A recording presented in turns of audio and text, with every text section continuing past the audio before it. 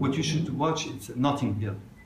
Just for one scene. There is a scene, all the film is great. You know, Julia Roberts is amazing, Hugh Grant is a wonderful actor, the film is so, the writing of it is wonderful. It's a film that I really loved. I saw it, you know, so many times. But there is one scene which is so mysterious, you know. You have this guy, Hugh Grant, being in bed with, you know, one of the most beautiful women in the world, you know, Julia Roberts. And she's naked in the bed. And as, you know, you never saw Julia Roberts naked in anything, you know, it's an absolute mystery, you know. I mean, she's such a massive star, you know, and there is a sort of, and she's hidden in the same time, you know.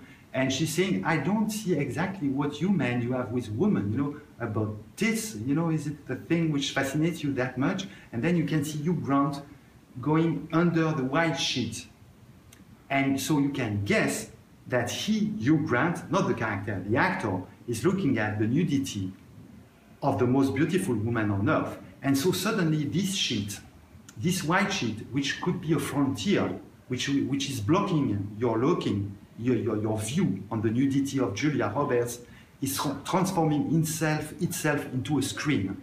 This white sheet becomes the screen where you project your idea of what would be the naked, most beautiful woman on earth, being Julia Roberts. And this absolute metaphor of what cinema is, you know, just a white sheet where you project images, it's such a clever idea. You know, I would, you know, cut one of my fingers to have such an idea to put it in my film. It's a great film.